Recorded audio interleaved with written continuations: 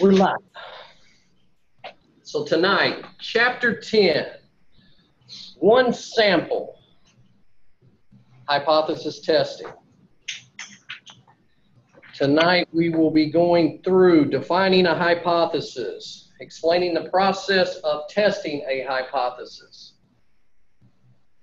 We will focus a lot of detail on applying the 6-step procedure for testing a hypothesis. We'll distinguish between one-tail and two-tail hypothesis. We will conduct a test of hypothesis about a population mean, and we will compute and interpret the p-value. So we will be including those 6 objectives. What is a hypothesis?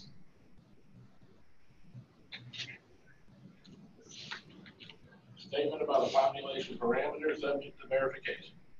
A statement about a population parameter subject to verification. If you recall back to possibly elementary science class, you might have heard hypothesis stated as an educated guess. All right, so it's a statement about a population parameter. Now that population parameter, very commonly, is the mean. And we must put it through verification. Here's some examples. Pay is related to performance. People with higher wages perform better.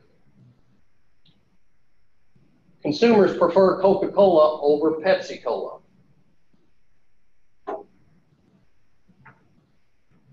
Billboard advertising is more effective than newspaper advertising. All of those may have been educated guess. I'm going to put the line under the word educated, because we're just not throwing something, some idea. We're having some reason for introducing this hypothesis. But it's a statement about a population parameter subject to verification. And through this 6-step process, we are going to verify. All right, over on page 317, you see there are 6 steps to hypothesis testing. We're going to write these here. We're going to use them all night. So what is step 1?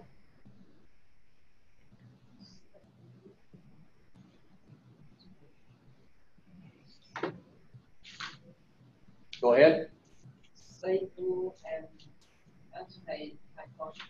State the null and alternate hypothesis. What is the null hypothesis?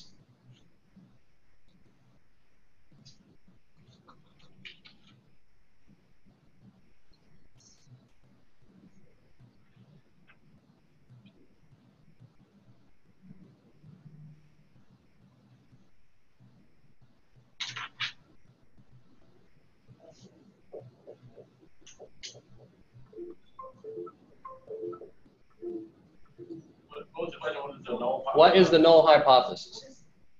The first step is stated. The first step is to state the hypothesis being tested. It is called the null hypothesis. All right, it is the statement about the value of a population. This is what we're testing. And it will be noted by the H. Actually, no. Subset 0. So, step number 1. No, I'm not done with step 1 yet. All right, next, we're going to state the alternate hypothesis. And what is the alternate hypothesis?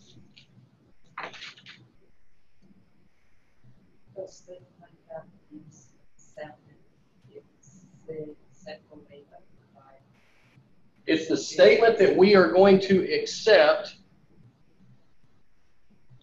if there's enough evidence to prove that the null hypothesis is false.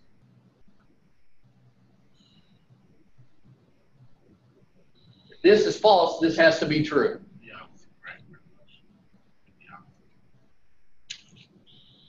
If this is false, this will be true. Okay, step 2.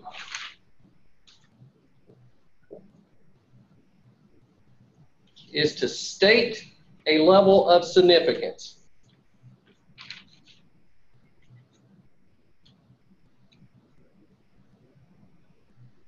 Sometimes referred to as the level of risk.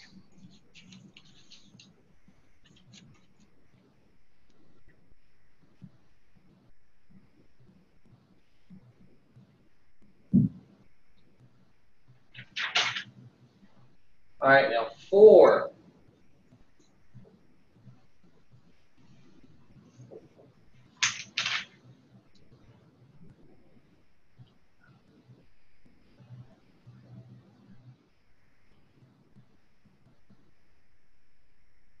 You're going to have this referenced from the Greek letter alpha.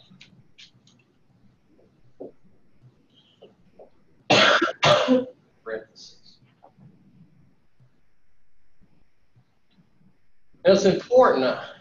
When we talk about the level of significance or the level of risk, this is the level of risk of a probability of us rejecting the null hypothesis when it is actually true. So what's the level of risk that we reject the null hypothesis when it's actually true? Say one more time, what's the level of risk that we reject the hypothesis? The null hypothesis when it is actually true.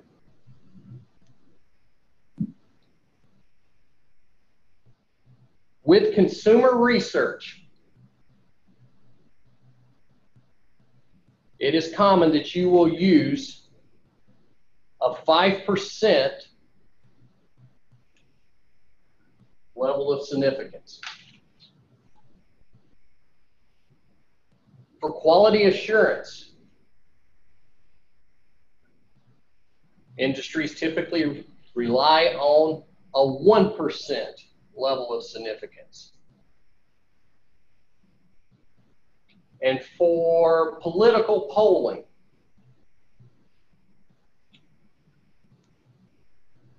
%10. Now, someone to explain to me why we would be willing, bless you. Yeah?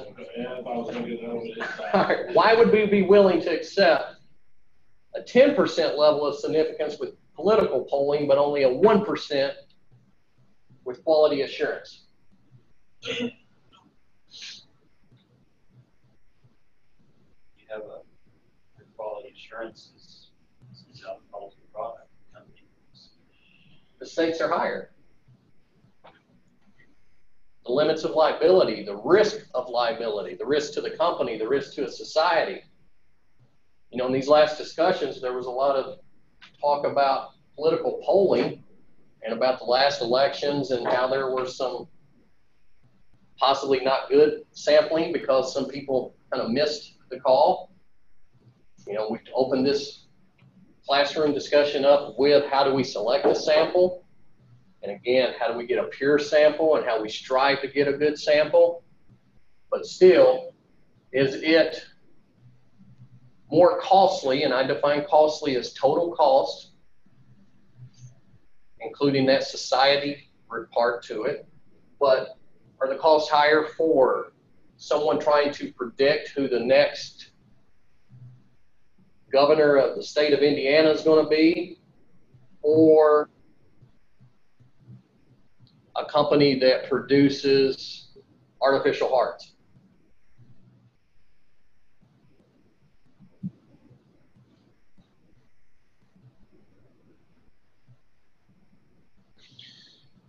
Okay, now, under this, I'm going to put, what's a type 1? Because here's the risk.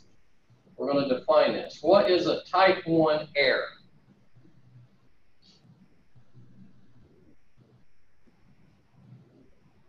Rejecting the null hypothesis, HO, when it is true. So you reject the null hypothesis when it's true.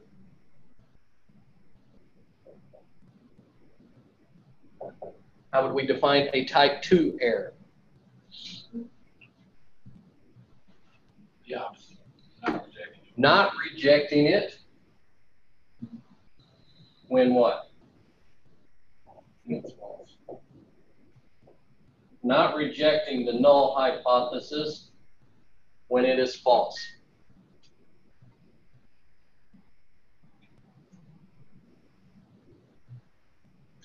And this will be defined with the Greek symbol of beta.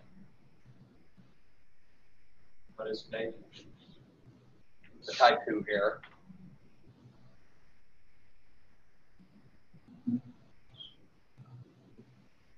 So we could And the type 1 error. come right back here and there you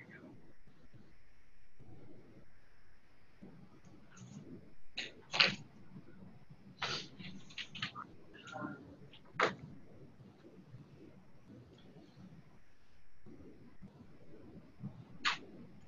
All right, step 3.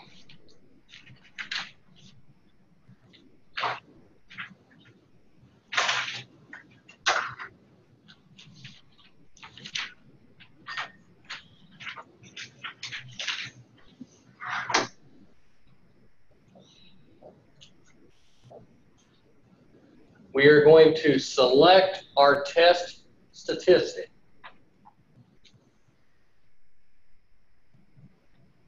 Thus far, how many tests have you been introduced to? From last week. T and Z. So right now, we're going to focus this on 2 tests. And I'm going to use the T and Z test to introduce you to hypothesis testing. I will tell you in later chapters, I'll introduce 2 other test statistics to you. I'll introduce an F test and a chi-square. But right now, we'll focus on the T and Z.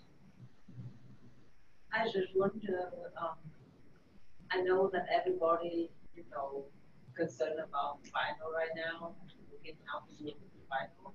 And I do know that this chapter is going to be very important and very good for the final. So if you don't mind, when show us the deny whatever related to the final, and you can give the example or something for us to relate it. And we try to learn how to. Every week we go through an example in the book, and I'm going to take you through 2 examples tonight, following these 6 steps and plugging in for each of these steps. We'll do a 1-tail test and a 2-tail test. And we'll follow these 6 tests. In the next chapter, I'll show you 2 tests, not just a 2-tail test, but we'll test 2 means, 2 populations, and again, I'll use this 6-part test. And try to apply to the final, how to apply these to the final. I think the hardest thing would be applying this in words. I did the writing the word portion of this final, saying we did this test. You will write, correct. You will write because you have to interpret. Remember from the very first chapter, 2 plus 2 is 4. But just saying the number 4, it takes on no context. If we define 4 as in unemployment is 4%, or lunch cost me $4, now I put meaning behind it. So the writing component would be to explain what that result is, what it tells you, and if you're using this hypothesis testing, remember to test something, test that parameter, that mean about the population, you would write to tell me what are you learning about the population.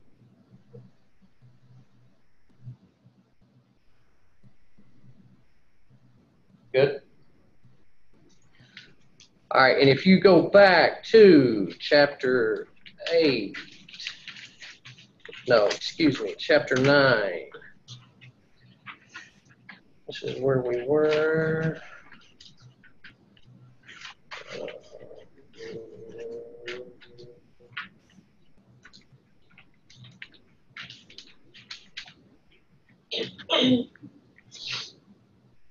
You know, they're on page 290. I would summarize that page. When do you use the t-test? Oh, when you have, When you don't have the population standard deviation? When you do not have the mean or the standard deviation, you're going to use a t-test. When you do have the mean and standard deviation, you're going to have a z-test. So when you're looking at your database, the first question that comes to mind, do you have those variables? Do you know the mean and standard deviation? And if you're able to calculate that, you're going to use the z-test. All right, so right now we said we would do those two.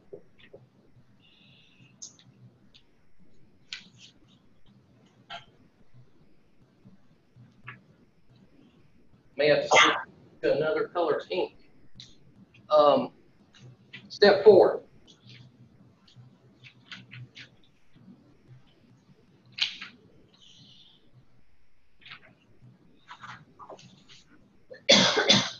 or is formulate the decision rule. Formulate the decision rule.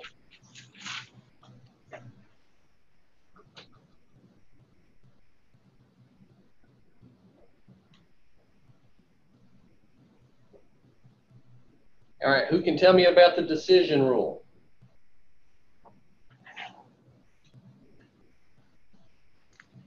The decision rule is a statement of a specific conditions under which the null hypothesis is rejected, the conditions under which it is not rejected. The conditions in which the null hypothesis is rejected and is not rejected. And here's where you're going to introduce something called the critical value.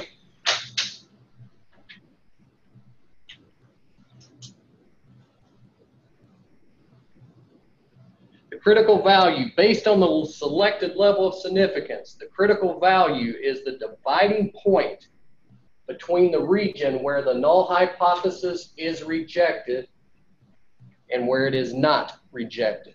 Think of that as the crossover point. Once I breach into that area, the straw that broke the camel's back. So everybody knows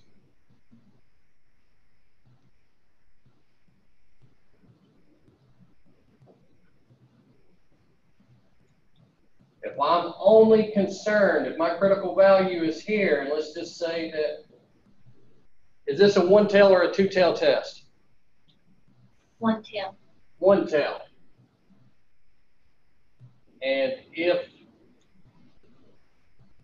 you have something that looks like that is a two-tail test.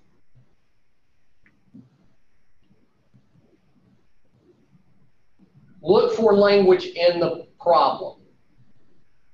Typically, if you see is something greater than or less than the mean, do you think it's going to be a one-tail or two-tail test? Two. If you see it being just greater than or less than, one directional. One. Say that first one again, I'm sorry. If you saw an example that asked plus or minus the mean. Okay. Make sure, so look for keywords, look at what the question is asking you, and that's going to tell you, are you using a one or two-tail test? All right, step 5.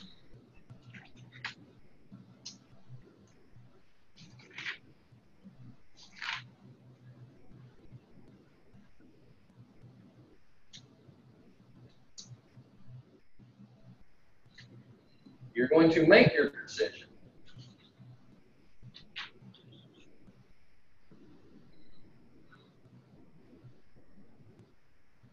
So basically, the final, we also follow 6-step like this. You're going to follow the 6-step test. So when you're formulating your decision, at this point, you're going to go collect your sample. Then what are you going to do?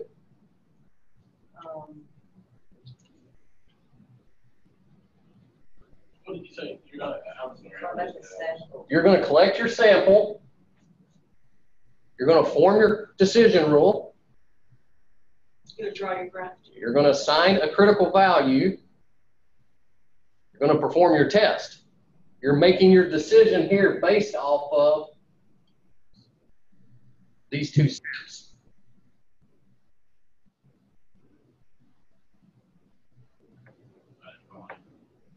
Okay, you're going to make, here, you're listing what kind of test you're forming. Here, you're stating your decision rule. Am I going to, what's it going to take for me to reject or not reject? How do we find that? The critical value. This is something there. Am I just not thinking that's something? This is where you're going to be looking at your T or What's Z. either going to make it false or true? Correct, and you're going to get that number off of the chart in the back of the book. You're going to look at what level of significance are we using. You'll have to decide, is it a 1 or 2 tail test? Telling you if you're going to have to split it. Then you're going to you'll apply the formula, and then you'll compare that to the result in the back of the book. Okay, can I say again? I'm not sure I understand. You select the sample, and then we do the test, and we do the decision rule, and see which one. Well, right now, you're going to select the sample, do the test, Yeah. and then see how that test compares to your decision rule up here. And then what's the 6th step? And then the decision, right?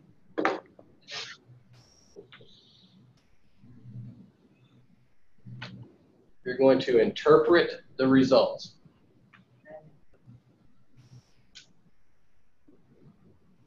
So basically, the step 1 and step 2. So here is where you're going to interpret. Do you accept or do you not accept the null hypothesis? So you're going to interpret, and you can look at it and you ask, is there writing? This could be the writing component of this study. Now, usually you can summarize this, though, in 1 sentence. And then again, this is how you're proving your decision. Here you're interpreting it. Look at it like that. Here you're interpreting it. Here you are proving it. You're proving it through statistics. You're proving it through your analysis. You're proving it through your test.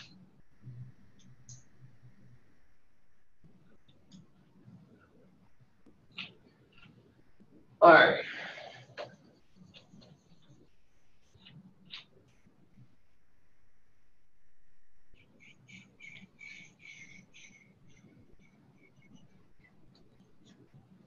Let's look at an example. If you will turn to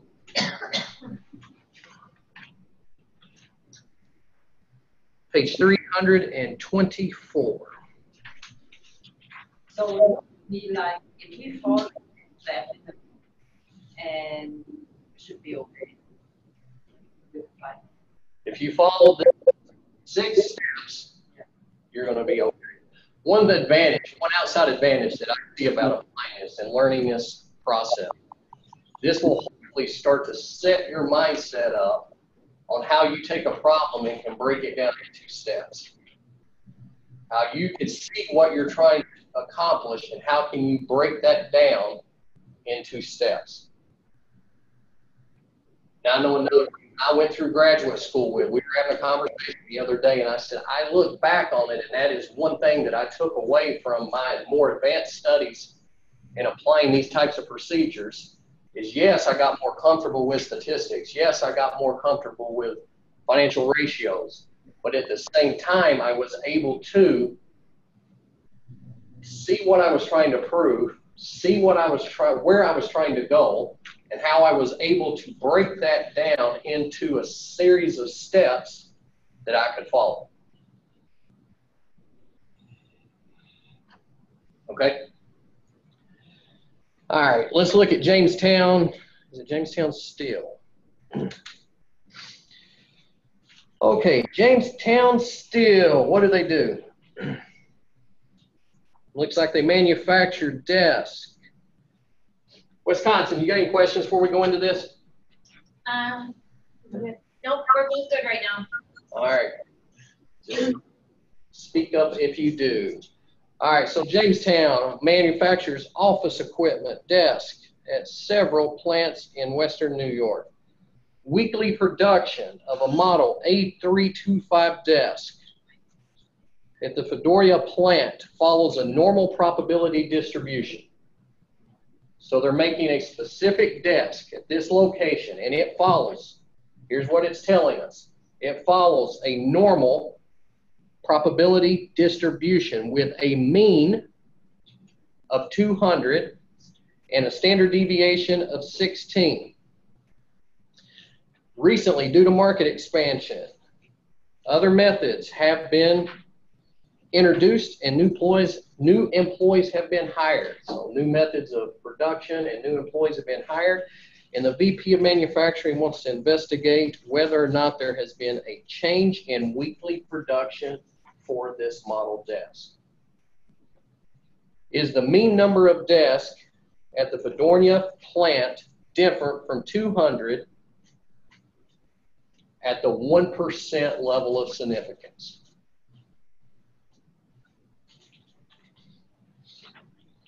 Now, looking at the top of 325, in this example, what are you given?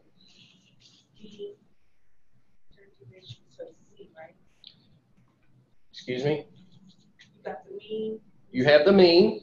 So we can use the Z, right? First, you're given that it follows a normal distribution. You are given the population mean. You are also given the standard deviation.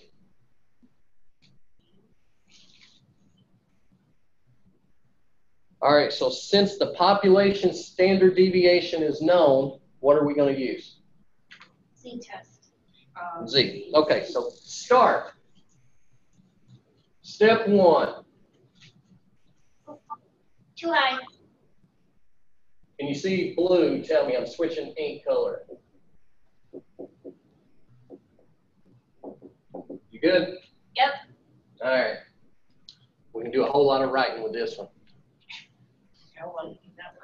Okay, so what is the null hypothesis? 200. Is the population mean equal to 200?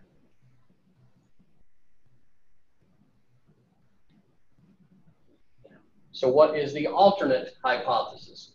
Not equal.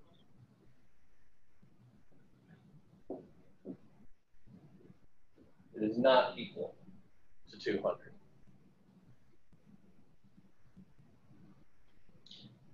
Now notice that this is a two-tailed test because it can go in either direction. We know right now that it can, if it's not equal to 200, it can be above 200 or it can be below 200. So we know right now that this is a two-tailed test. Can I ask you a question? If it was a one-tailed test, what would the problem be like? Remember, look for greater than or less than. Greater than or less? So is the mean greater than 200? And we'll do a one-tailed test after this. All right, step two, what's the level of significance? 0.01. 0.01. Good job. And that was given to us.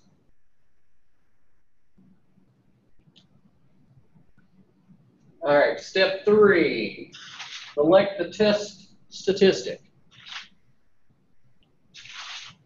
And as we just said, we know the population standard deviation, so we are going to use a z-test.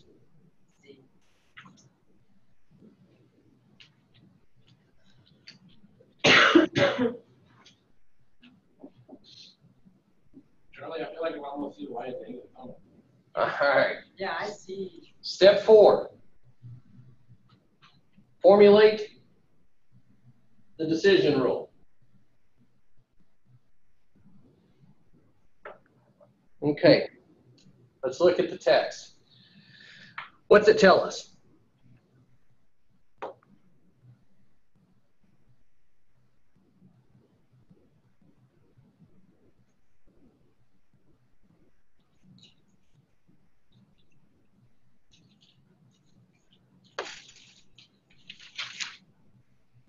In step 2, we're using a level of significance of 0.01.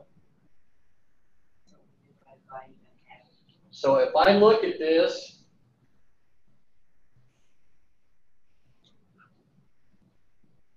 which area is going to be my rejection area? 0.005 on both sides. Correct. So you're going to have to assign, you're going to have to split the 1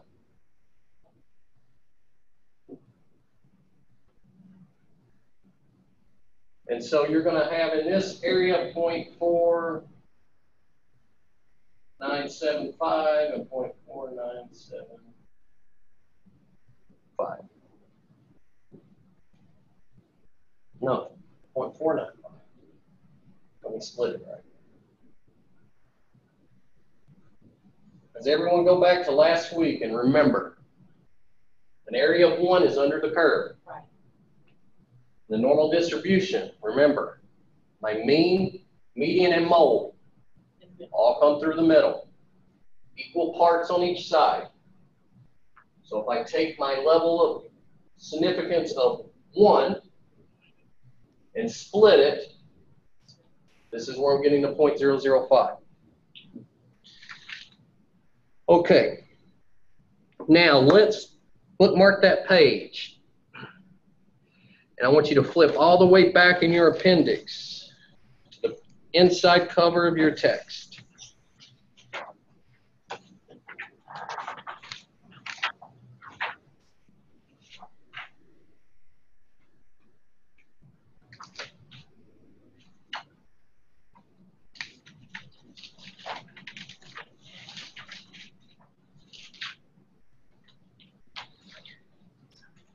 And move to the top where you see, and I want you to point out that if we see one tail or two tail test, do you see the same graph?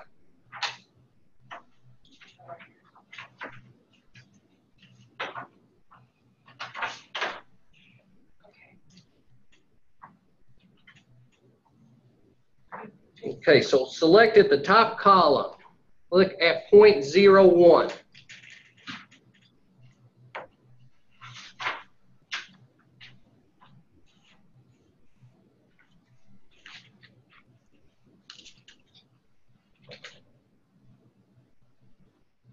And then look at the last row for that symbol, which is going to denote an infinite degrees of freedom. I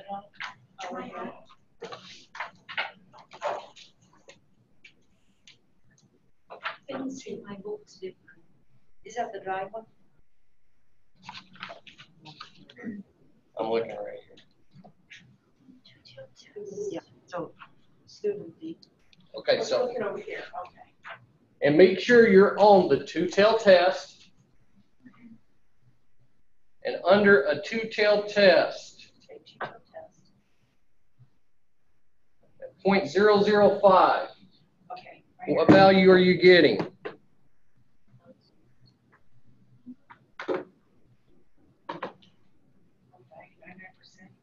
I see 2.576. Yeah, I'm way out. Like, I don't know where you're at. Everyone follow this. Look up at the very top here. Okay. Two-tailed test. Two tail test right there, 0.5. Now go up here to the top. We're at a 0.01. Oh, okay. 0.1. Then come all the way down here to the infinite degrees of freedom, because it's infinite here, because it can run out continuously on either side. And come all the way down here and you see 2.576. Oh, I get it. Okay, I got it. All right, so if I go back to this chart,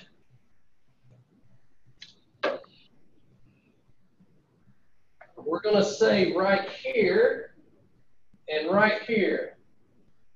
What was it? 0.29, 0.2576.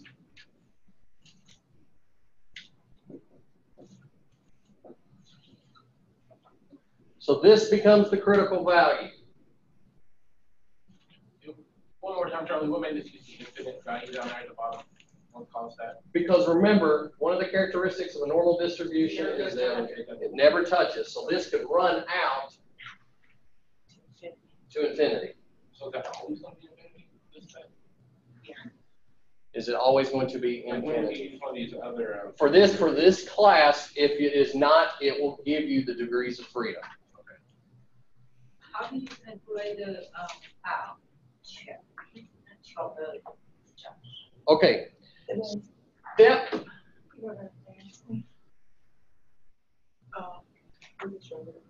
5. What is our decision rule? Or no, excuse me, number 5, make a decision. Because remember, we're going to reject. We're going to accept if we're in this region. We're going to reject if we are outside of this region. All right, so real quick, we said we were going to use a z-test. So, a z-test. Sample mean minus.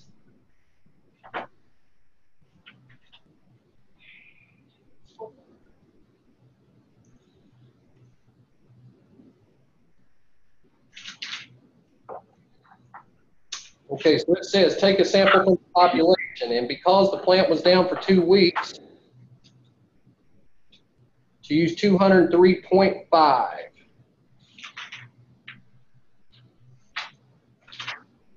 So of the sample that was selected, we got a sample mean of 203.5. So the sample mean is 203.5. What's the normal population mean? 200. 200. Now, how big was the sample that we took?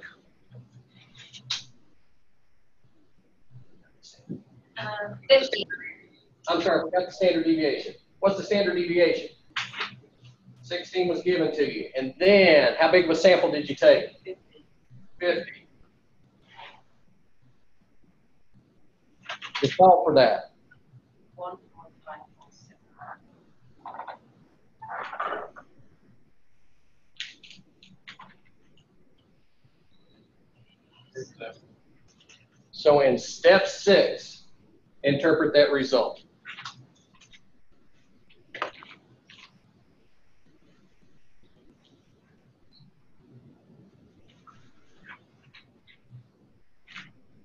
Can you tell here again when you get 203.5? It's the sample mean. If you look at step 4, take a sample from the population. All right, so the mean number of deaths produced last week or last year, 50, because the plant shut down, so it's giving us right there 203.5.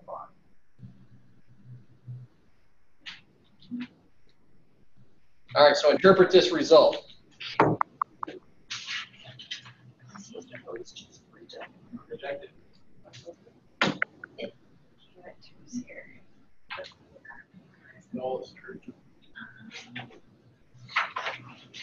Why would you not reject it?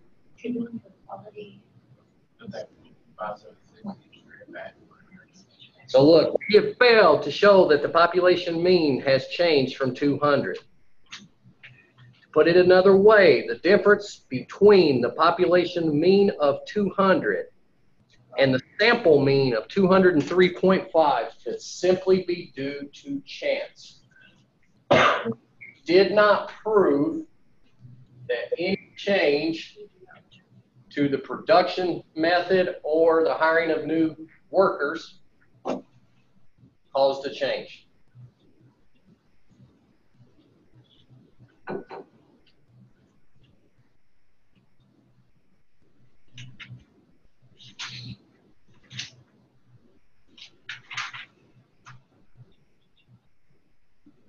And again, we're going to compare this with this critical value. You lost me at 10%.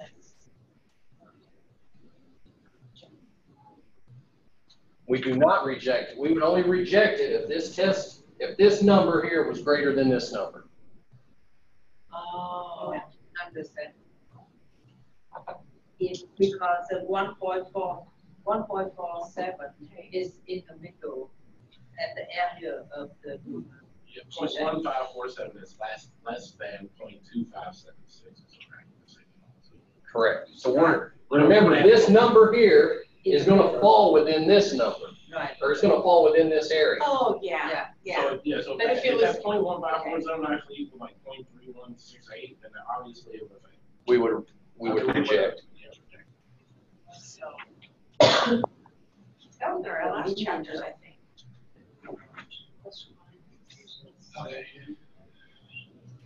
I got it now. Open. Okay. In this last example, we did the two-tail test.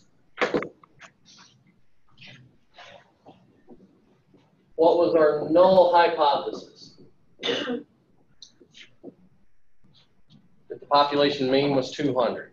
And then we said here that the population mean was not equal to 200. And as I said, if you look at examples that had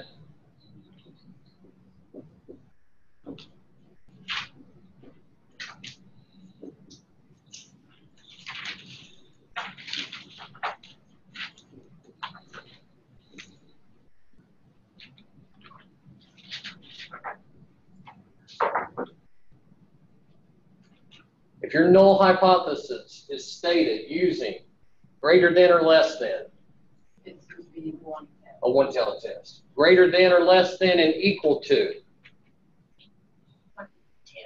one-tailed test. Okay, I also say that if you look at it being no more than, at least, has increased, is there a difference? These are all different languages that can be thrown in. But just visualize your graph, draw up your normal distribution, and ask yourself, which direction am I trying to prove is outside the critical value? And if it affects both sides, we're a two-tailed test. One side, a one-tailed test.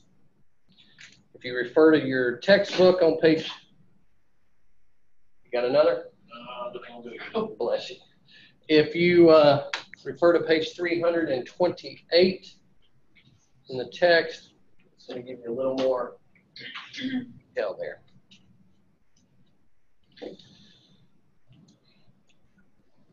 All right, something else about our hypothesis. In that example, the null hypothesis was 200, and the alternate hypothesis was not equal to 200. Were those events mutually exclusive? What's that? I don't know. Yes. What is mutually exclusive?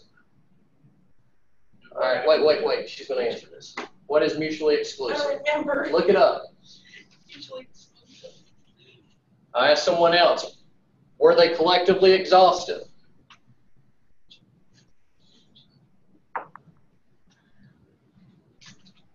Could anything else been true? No. So they were collectively exhaustive. Those two have to include everything, all possibilities.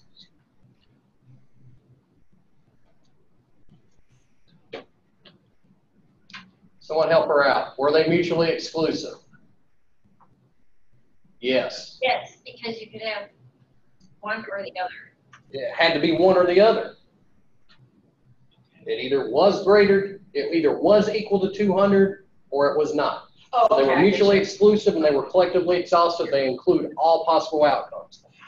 Your null hypothesis is always presumed to be true. So remember, that is where you're starting out. That is what projection you are making, what assumption you're drawing. So you're going to presume that the null hypothesis is always true. You're going to say that the alternate hypothesis always has a burden of proof. Okay, it's got to prove that we reject or do not reject the null hypothesis.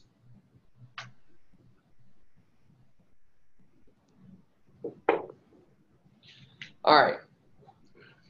Let's look at an example here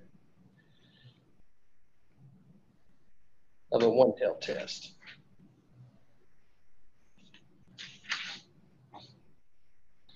All right, first, let's define the p-value. On page 329, what is the p-value?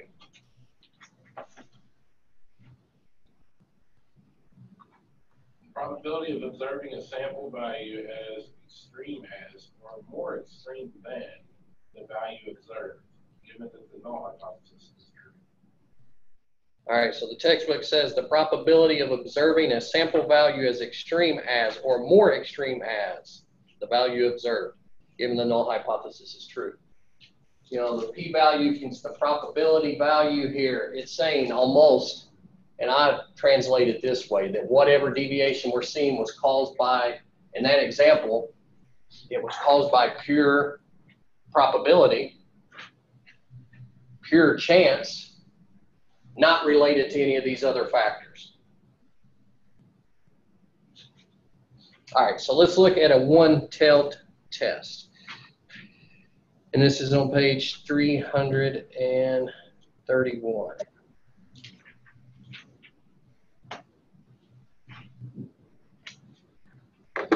All right, so keep in mind this p-value, and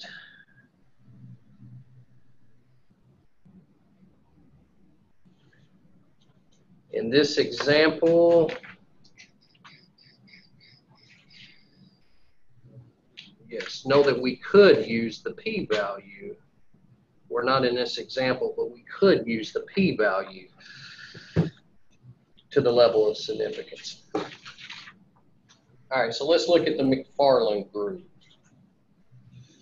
All right, so then we're going to do a one-tail, still going to follow these 6 steps.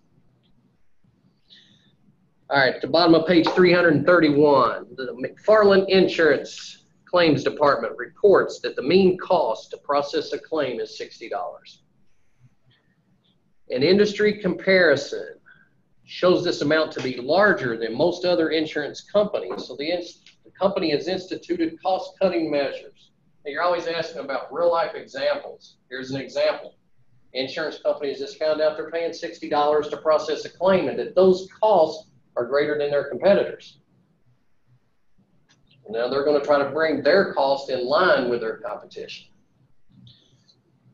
All right, to evaluate the effect of this cost-cutting measures, the supervisor has selected a random sample of 26 claims processed last month. The sample information is reported below, so we are given a 1% significance level. And the question is it reasonable to conclude that a claim is now less than $60?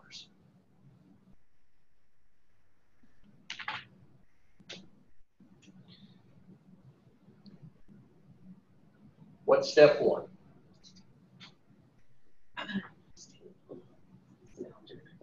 State the null hypothesis.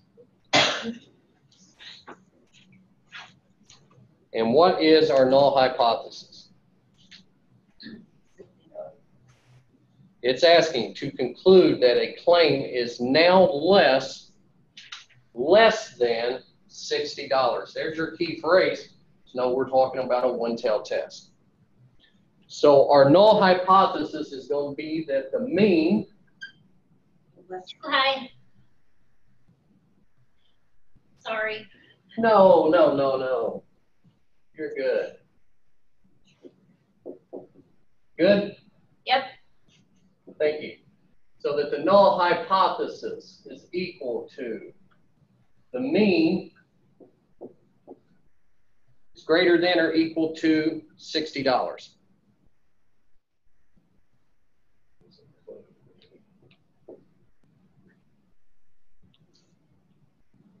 So what is the alternate hypothesis?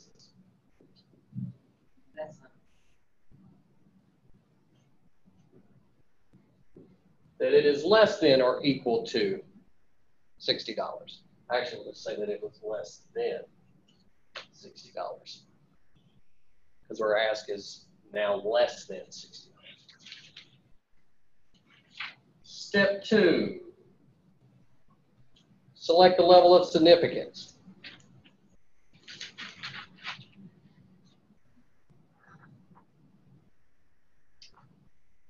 Zero point zero one.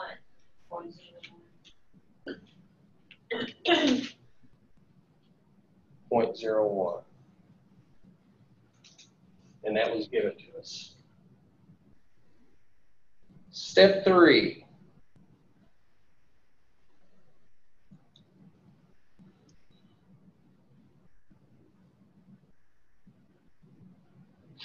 What are we using? B. We are going to use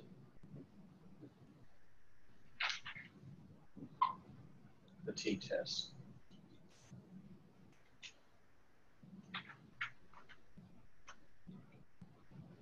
All right, now what important step do we make here?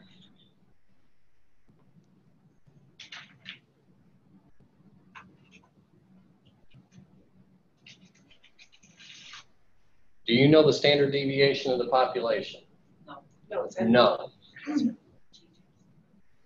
So what can we assume here?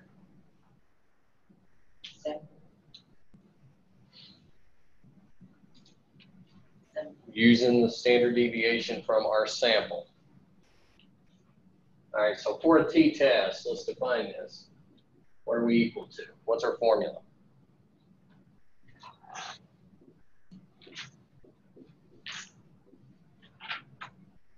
We're working through on page 333.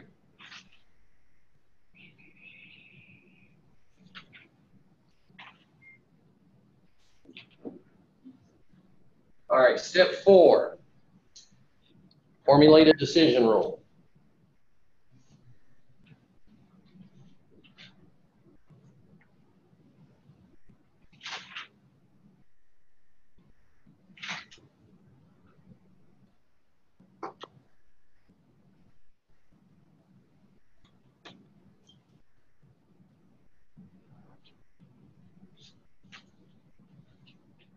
Okay, so again, bookmark this, and where's it directing you to? The back of the book. The back of the book. So let's flip back to Appendix B5. Or just look at below in the text, it's giving you the one section that you need right here. All right, so now let's look, the far left column. You see where we're referencing the degrees of freedom. And remember here, you're given a sample size of what?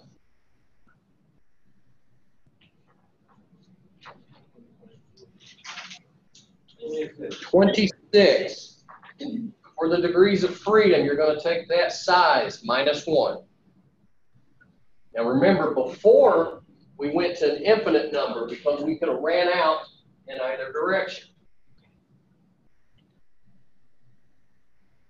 And be sure that up at the top, you know that we are dealing with a one-tailed test.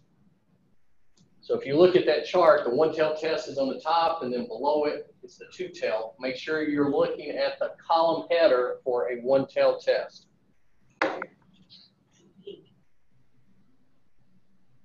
And if I take the 0.01 level of significance under a one-tailed test, and I come down to 25 degrees of freedom,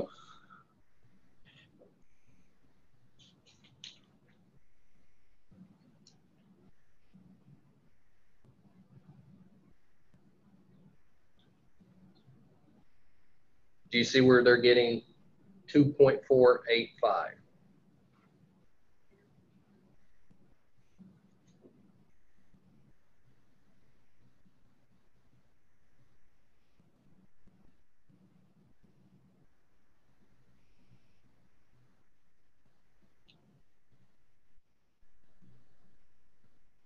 All right, now, how are we getting 5642?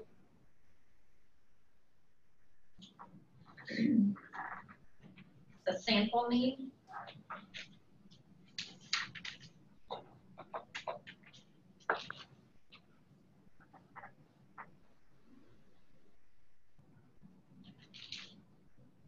Okay, your sample information is up on the top of page 332. And so the sample mean is 5642.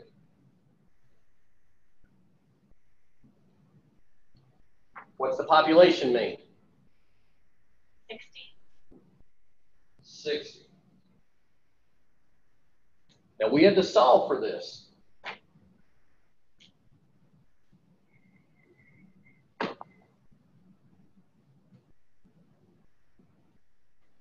What's the standard deviation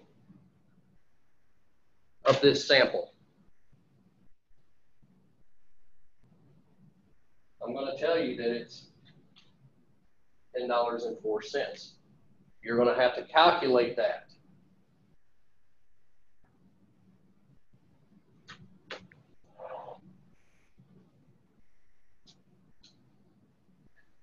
And the square root of our sample size,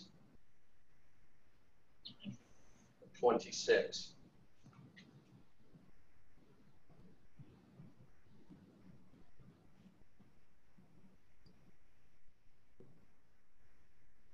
And if you solve this, you get $1, and if I rounded it, 82 cents.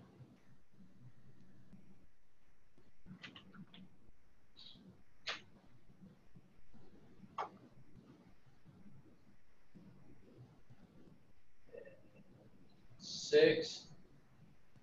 How do I interpret this?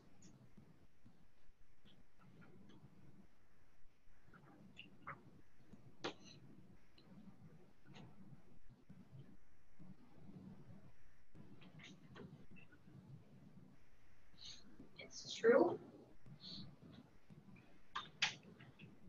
Have we proved or disproved? Disproved. We have not disproved. It's true. And this, the language gets tricky here. Not disproved. It's less than 60. I have two minus, two negative. Two negatives. All right, so we have not disproved the null hypothesis.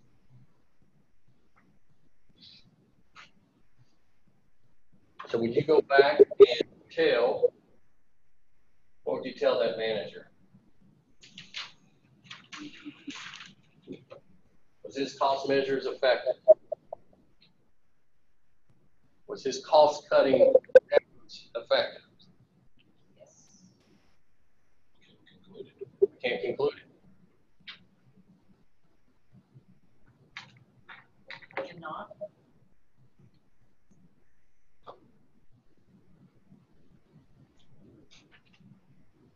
I hear a not. I hear a not. I hear we could tell him he was effective.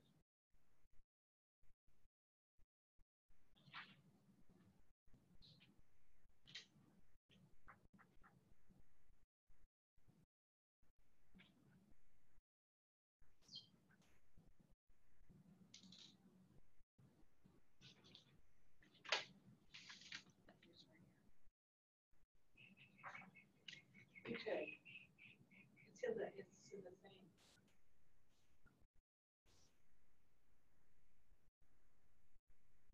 The test results do not allow the claims department manager to conclude that the cost-cutting measures have been effective.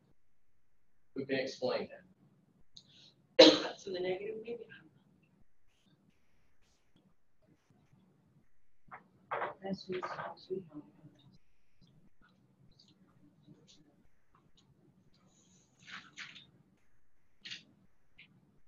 If they were effective, would they have been in the, sorry, region of rejection?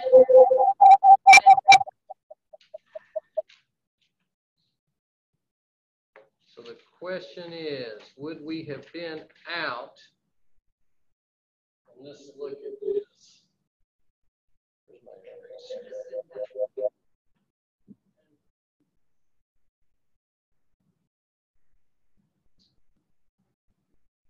Can you see this? All right. Right? And we're trying to say it's less than 60. And what was my critical value? 2 point, and we're looking at less than, so I know I'm going to be to the left.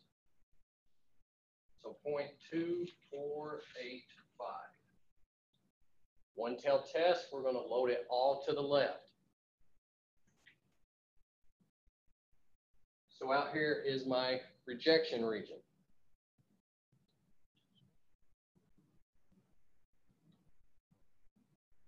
Anything in here we're going to say would have been effective. And where does 1.818 fall? To the left or right of this critical value? It falls within this region.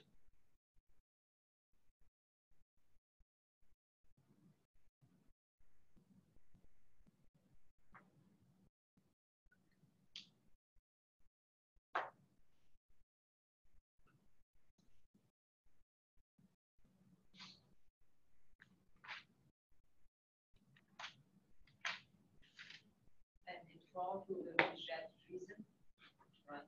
It falls what? Rejection reason. Your rejection region is out here. So it would be to the left here. Okay. But the 1 point. Your 1.818 is going to be in this region. Right.